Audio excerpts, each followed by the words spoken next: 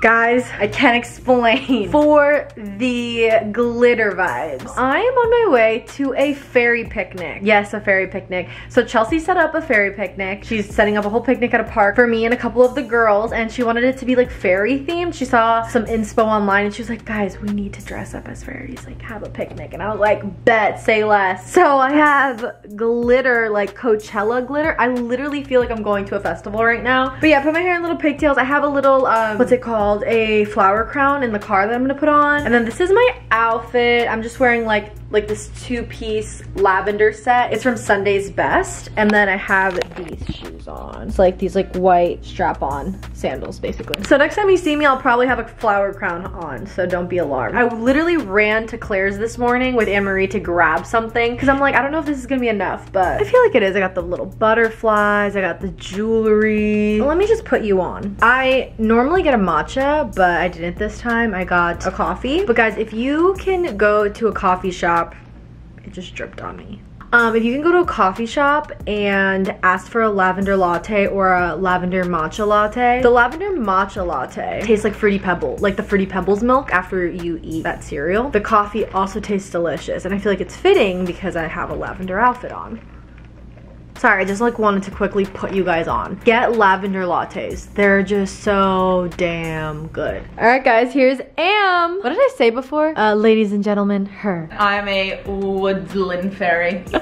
So cute, guys. We're ready. I'm so excited to see what the other girls look like. Oh, I can't wait to see what Chelsea looks like because she's already a fairy. Oh yeah, she's a fairy and she's the one that planned this whole thing, so she'll probably come with wings and she'll float. No, there's no way. Why does Claire's make their tags like this? Guys, I'm trying to put this crown is digging into my brain. What's in my brain? Like, this is literally digging into my skull. Okay, how about you pull? Like, oh my god, my big freaking pointy ears are gonna stick out the side of this headband and I'm gonna look like a fairy. Oh, good idea. We're never gonna get there. We're so late, you guys. All right, you got it, you got it. Okay, ready? And tie it in the back of your head. Is it like something that... No, put it on the front of your forehead, like right there, yeah. Okay, I'm not tightening it that tight or my head's going to explode. It doesn't matter. It's on good enough. Cute! Go, we're late. Hello, ladies. Wow. Hello.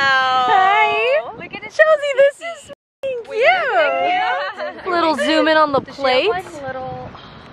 Oh my god. Oh my god, I said the balloons. The bubble. I know. Wow, okay. We got mimosas on deck. Me too. Oh. Yeah, me too.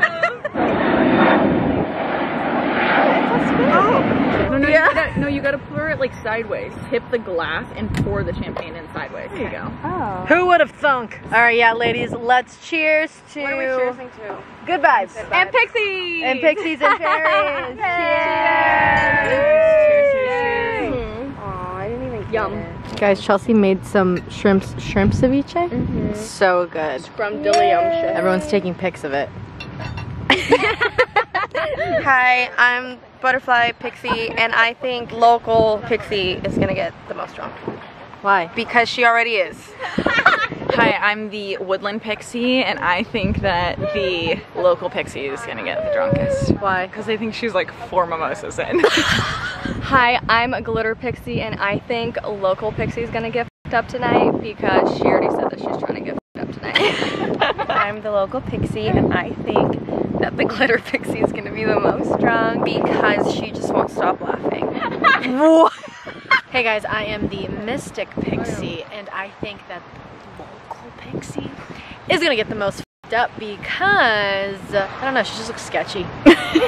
Okay guys, update. It's been what, like a couple hours? No. Like an hour. Like an hour. The local pixie is indeed the winner. Is Ding, indeed ding, ding. is indeed the drunkest. I told everyone else to run around naked, no one would, so it looks like I'm gonna be the...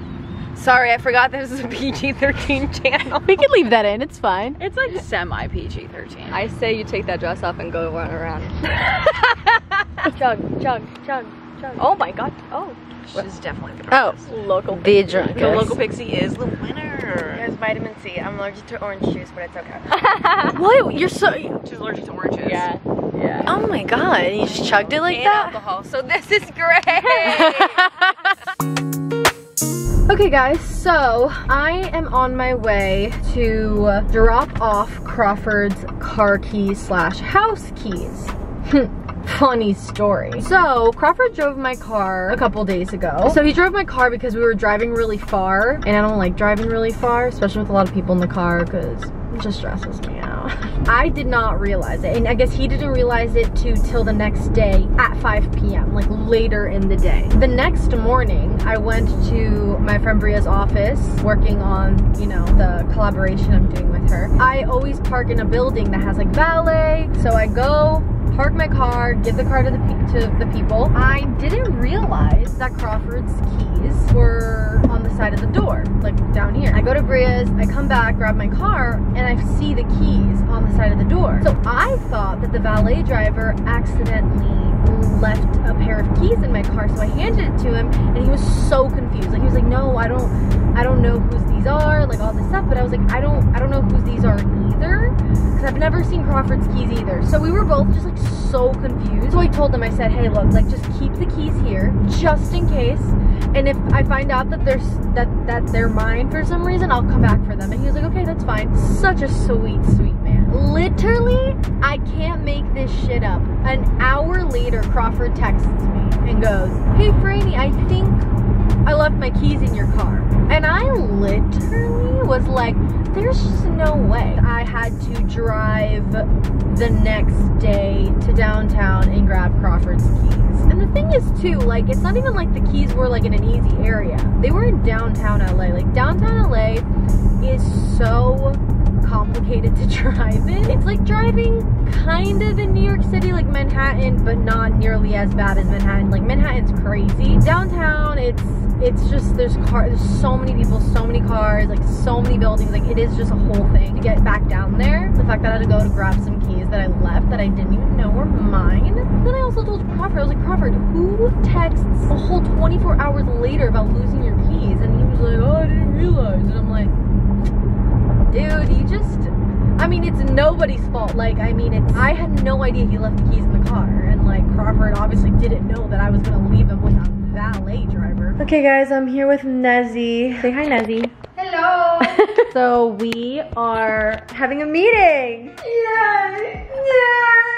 We're having a little meeting about, you probably already are. I'm being secretary. I'm just over here, don't mind me. We are having a meeting for, I feel like y'all already know for what. But you don't. You think you do, but you don't. You think you do. You think you do, but you don't. You don't really know. No, we're, yeah. I was like, oh my god, Frezza, but. With a twist. With a twist. With a lime twist. With a twist of lime. That's what you're fucking know. So yeah, it's not what you think it is, but it is what you think it is. No, you're just confusing them even more. It is what they think it is. I mean, it is. But it's not. Yeah, so that's what we're doing right now. We've been sitting here just figuring shit out for what? It's been like about an hour already. Also, guys, I forgot to mention to you, I'm leaving to Philadelphia tomorrow. Yay. Just decided to like, I forgot to mention that. I'm going to visit one of my best friends, Heidi. She is pregnant. She's having her gender reveal party. I get to be the one. Nessa, did I tell you? Yeah. Yeah. It's just like, Yeah. so I am the one that is actually going, no one knows the gender of the baby. They're gonna hand me, on the day of the gender reveal, they're gonna hand me the card, and I'm going to be the first one to know the gender of the baby. Yeah, I'm gonna be the one handing them the gender color. So I am the one who gets the honor of doing that, and I'm going to ball my little, hello? I'm going to ball my little heart out. But yeah, so I have to pack later, so maybe I'll bring y'all along for me packing, because I don't know what I'm bringing along with me yet. Yeah, anyways, we are just... Getting your nasty, dusty, crusty fucking feet on my white ass couch. Thanks. They're not dirty! Okay guys, I am finally back home. I went from Neza's to my parents' place to see them, and then I came home, and now I'm packing to go on my trip to Philadelphia. Guys, it's so weird. I haven't been like to the East Coast like that, like by Jersey, in so long. It's gonna be weird seeing literally one of my best friends from back home, like being with her because she's pregnant. Like, that's the age that we're getting at, is that people are starting to get married and pregnant, and it's scary.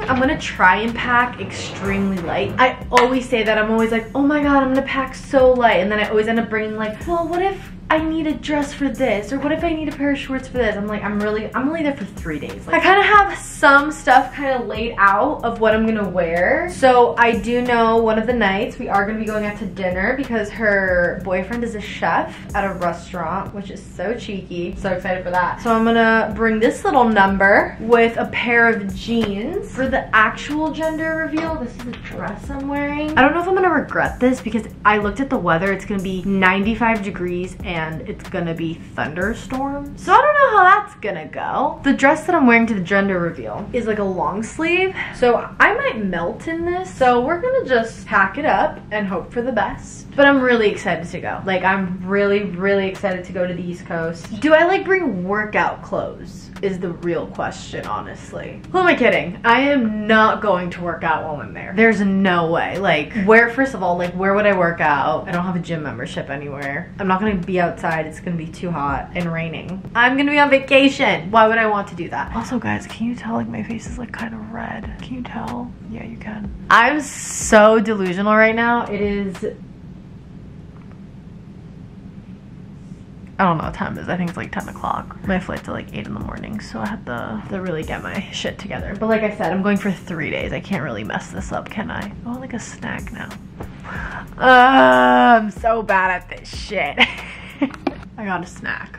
There are these things called they're like these like vegan bonbon ice creams from Trader Joe's, like a cookies and cream like vegan ice cream thing. So good. I know some people don't like trying vegan shit, but don't knock it till you try it, people. Guys, I've been meaning to mention this. I have been reading this book and I just like 10 out of 10 recommend, like, whether you're going through something, whether you're not going through something, wherever you are at in life, I think every single person should read this book. It is The Subtle Art of Not Giving an F. Anne-Marie let me borrow this book. It is a book that everyone should read. Like, I'm just raving about it because it's not about not caring about things. It's literally about where you should care about things and how you should care about things, what you should put your energy towards. Okay, so for a perfect example, not getting invited to a party and you get FOMO. FOMO is a fear of missing out. You don't get invited to a party, you get FOMO. The author asks you, okay, well, why do you have FOMO? And then, you know, he goes, you're probably gonna answer, oh, cause like, you know, I wanna hang out with my friends, I wanna drink, I wanna have fun, I wanna dance, all this stuff. And then he goes, okay, like, what's so important about doing those things? And then he makes you think. You're like, I mean, I guess you're right. You know, I mean, it's so normal for someone to have FOMO, but I guess it's just like weird to think like missing out on going out with your friends and drinking and doing all that stuff. It's not like it really does a lot for you. I mean, it boosts your ego maybe. It like gives you a little something. It makes you feel good at the moment, but at the end of the day, it doesn't really do anything for you. So it's like, why do you care so much if you don't get invited? It's kind of like, yeah, it sucks, but it's like, oh well, maybe next time. But yeah, it's like just a book about that basically, and it's so good. Like I said, guys, if you can go grab this book, this is not a brand deal or anything. Like, this is not sponsored whatsoever. I just fell in love with this book. I am 2 chapters away from being done. I absolutely love it. On that note, guys, I'm gonna go ahead and finish packing, figuring out my situation, and head to bed because I have to be up at 6 o'clock, I think. I love you guys, and I'll see you in the next video. Bye.